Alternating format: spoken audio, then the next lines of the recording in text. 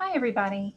So in today's lecture, what I'd like to do is talk to you about the potential or voltage and the electric field due to an electric dipole anywhere in the plane that contains the dipole. So first of all, let's go ahead and define our dipole. A dipole is two charges that are equal in magnitude but opposite in sign, separated by some small distance. Now, in this lecture, we'll call the distance in between those two charges L. And let's say that we want to find the electric dipole at some random point for these two charges. Now, what we're going to do is I'll just call this point P, some point of interest. And you'll notice that unlike when I talked about the dipole before, I'm not putting P along an axis of symmetry here. It's just some random point in between the two. Now, what I'd like to do is put my origin of my coordinate system right here in between the two charges, right in the middle of the dipole. And then I'll call the vector that points from that origin to the point in question, I'll call that R. Okay. Now, you'll notice that if I want to find the electric potential or the electric field at that point, what I would have to do is find the potential or the field at point P from each charge. So that's going to be a slightly different vector, okay, for each one. So I'll call, I'll call the vector for the top charge, I'll call that R1, right? And I'll call the vector for the bottom charge, I'll call that R2. And then, of course, the vector in the middle there is R.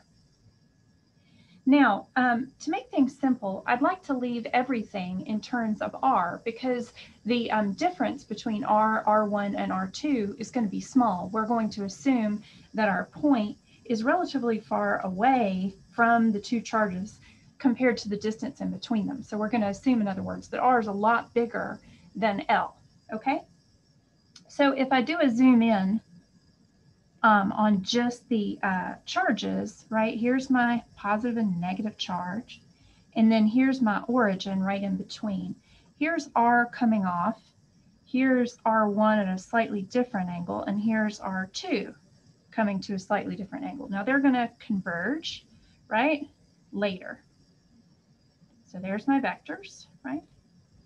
And you can see that what's going to happen is because this distance right here and the other corresponding distance on the other side to the other charge, that's going to be L over 2. And then what's going to happen is we're going to have a path length difference in between R and R2. And the same path length difference in between R and R1. So what happens is, let's drop a little perpendicular here, and we can see that this forms a right triangle here. So this is a right triangle. And then the interior angle of this right triangle I'll call theta. And so the path length difference between R2 and R is going to be this leg of this right triangle, okay? Now, using some trigonometry, I can say that that path length difference is going to be L over 2 times the cosine of my angle theta, okay?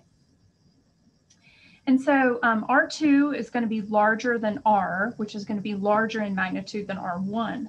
And so how they're all related then would be R1 is equal to R minus L over 2 cosine theta, because like I said, R1 is going to be smaller, right? And then R2 would be equal to R plus L over 2 times cosine of theta, okay? Because R2 is going to be a little bit larger. Now what we're going to do is we're going to deal with finding the electric potential or voltage, right? And I'm going to go with the same language that they use in Purcell and Morin, the same symbolism that they use in that textbook. And I'm going to say that the electric potential, I'll call that phi. And so I'm going to find the electric potential at my point P in question. Now remember that the electric potential due to a point charge is kq over r, where k is your Coulomb constant, right? 8.99 times 10 to the 9th in SI units. And so if I write the electric potential at point P, that's going to be the sum of the potential due to plus Q and minus Q, okay? Now, plus q is the top one, and the vector for that one is r1. So plugging in, I'm going to call that k plus q over r1, which is r minus L over 2 cosine of theta. And then the other charge is a negative charge, so that's minus kq over, and then that's going to be r2, which is r plus L over 2 cosine of theta. Okay? All right. Now the next step that I'm going to do is I'm going to factor out my r from this, okay? And if I do that, then I get my potential at point P is kq over r. And now I'm factoring out an r from the denominator. So that's 1 minus L over 2r cosine of theta, right? And then minus 1 over 1 plus L over 2r cosine of theta. Okay, so that's what I have there. All right, now, as I said at the beginning of the lecture, what we're doing is we're assuming that the distance in between the charges is much smaller than the distance to the point in question here, okay? So we're going to assume that L over 2 is much, much smaller than R in magnitude, okay? Now, I'm going to call this factor, L over 2R cosine of theta, I'm going to call it epsilon. And epsilon is just going to be some little tiny number, okay? So plugging in for that, what I get then is 1 minus L over 2R cosine of theta would then be equal to 1 minus epsilon, like so. All right, so then what we would get is we have in our denominators, right, we have 1 plus epsilon, right, to the minus 1 power. And we also have 1 minus epsilon to the minus 1 power, okay? So these are the factors in the parenthesis, right? And here we'd have phi p is equal to kq over r, right, times 1 minus epsilon to the minus 1 plus, minus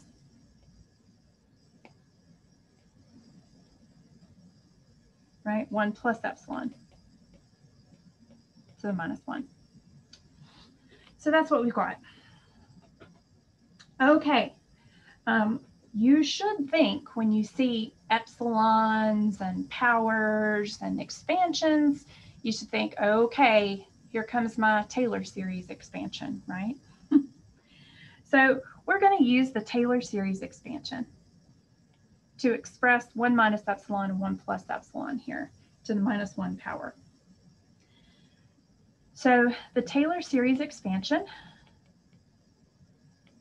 that we have for 1 plus epsilon to the minus 1, that's going to be 1 minus epsilon plus epsilon squared minus epsilon cubed plus epsilon to the 4th, and then it just keeps going. That's the pattern. Okay, now 1 minus epsilon to the minus 1 power is going to give us 1, and that's going to be minus a minus epsilon, right? And then plus minus epsilon squared minus epsilon cubed plus minus epsilon to the 4th power, and then so on and so forth, okay? So this ends up being 1 plus epsilon squared plus epsilon cubed plus epsilon to the 4th, okay? Okay, so I think you can see what's going to come, right? That would mean that my phi p here is kq over r, right? And then we have the 1 minus epsilon to the minus 1 power first. So that's 1 plus epsilon squared plus epsilon cubed plus epsilon to the 4th, right? Dot, dot, dot, minus 1 minus epsilon plus epsilon squared minus epsilon cubed plus epsilon to the 4th, dot, dot, dot. Okay, there we go. Okay, so the terms that match in this first and second parentheses here are going to cancel out. So the 1 cancels out, right? And the epsilon squared cancels out. So all the like terms cancel out. All the even powers, in other words, cancel out. And this just leaves us with KQ over R, right? And then what's not going to cancel is here you have epsilon, right? And then minus epsilon. So that gives us 2 epsilon plus, and then of course it would be 2 epsilon cubed, and then so on and so forth. So those are the terms that would survive. But now the deal is that epsilon is already a tiny little number. And so if you cube it, it's going to be even tinier. So that means that all the higher order terms go to 0. And we end up with our potential is just approximately KQ over R times 2 epsilon. Okay.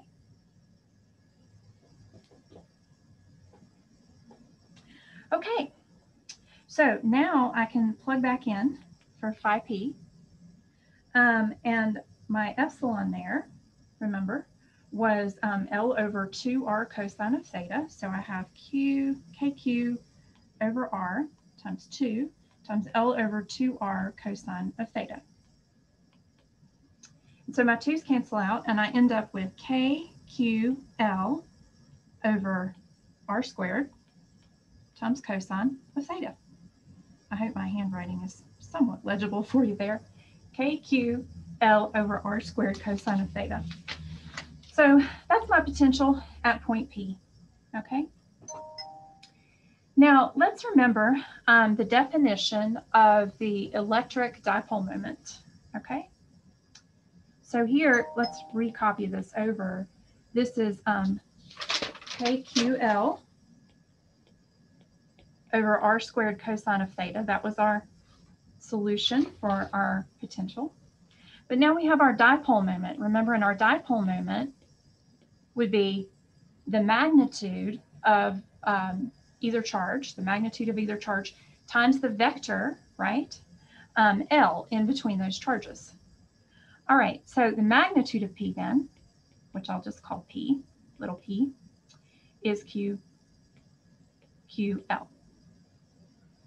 Okay, so that means that I can sub in here phi P would be equal to K times my dipole moment P. Maybe I'll put a little thing here to show that it's a big P, right? Kp over R squared cosine of theta. So that gives me my electric potential at the point in question for the dipole. So that's our electric potential. Now, we know that we can relate our electric potential to our electric field. Remember that the relationship for that was E is minus the gradient of phi. Okay, so the potential and the electric field are related to one another in this way. And so what we can do is we can take the gradient of our scalar potential there and find our electric field. Now, in spherical coordinates, which is basically what I'm dealing with here, right?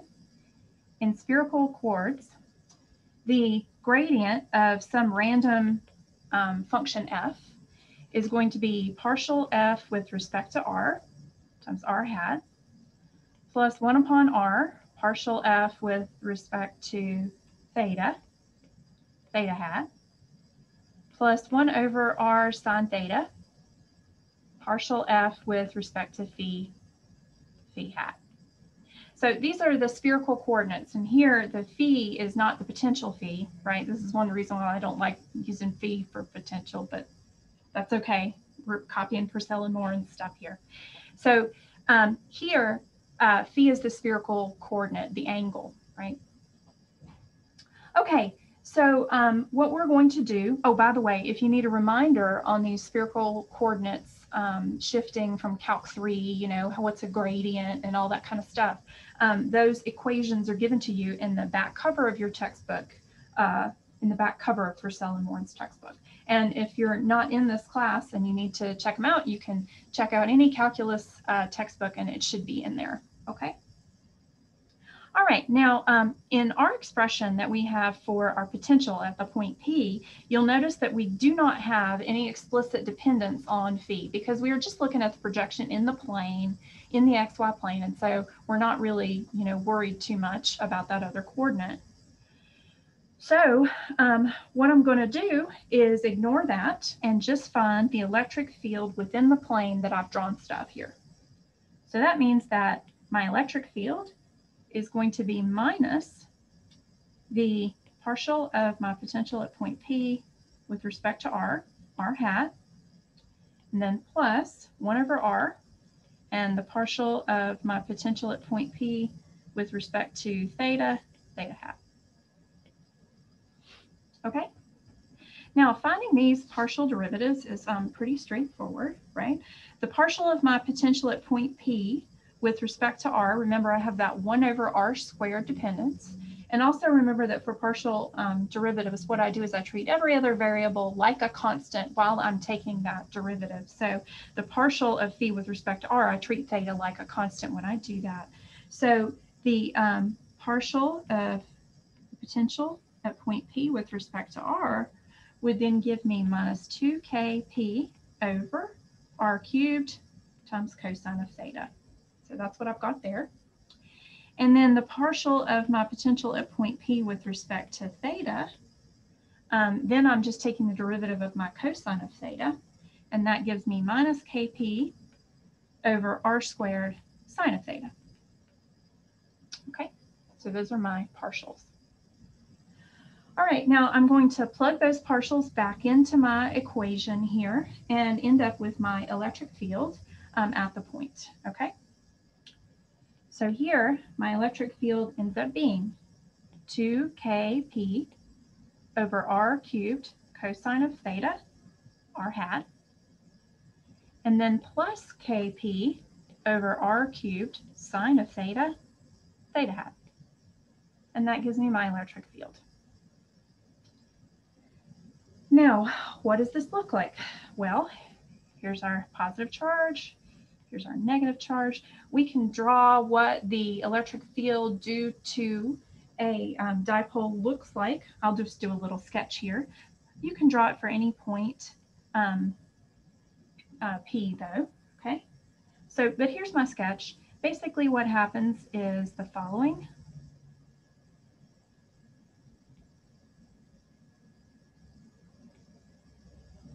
I'm sorry if my electric field lines cross. I never claimed to be a good artist. Not my forte. But this is the general idea for what the electric field in a plane looks like, okay? The electric field lines make loops that come out of the positive charge and point in towards the negative charge there, okay? And so that gives us our general expansion terms there. And so that's our dipole for the field, okay? Thanks a lot for your attention. See you in class.